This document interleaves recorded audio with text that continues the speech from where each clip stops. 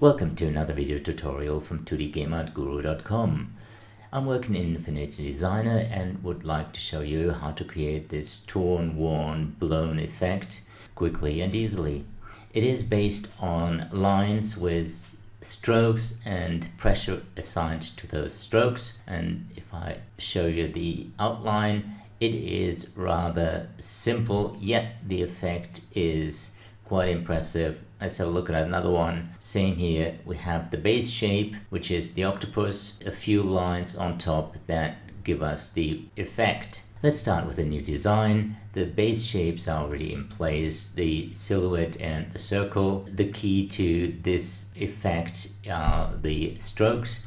I have two different strokes. One is normal and one is added with a blend mode of difference. So the shapes of the strokes are adjusted. I have curves with pressure adjusted.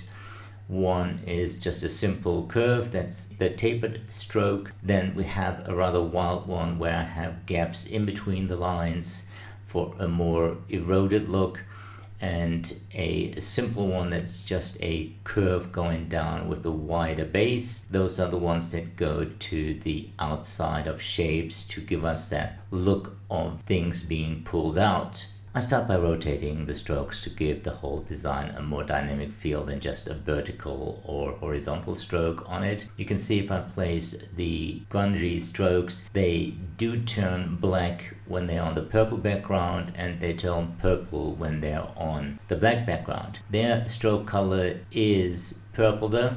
I'm taking the plain stroke, turn it into black, and start cutting in or extending some of the silhouette shapes and extending the circle. Then I duplicate the strokes with the layer mode set to difference. I rotate, mirror them to have the stroke pattern look a little different, because the pattern will be stretched along the length of those lines. So by rotating the stroke 180 degrees, I get a bit more variation. I also vary the thickness of the stroke. There's basically three settings: the full width, the half of that, and a quarter. You can see the effect taking shape.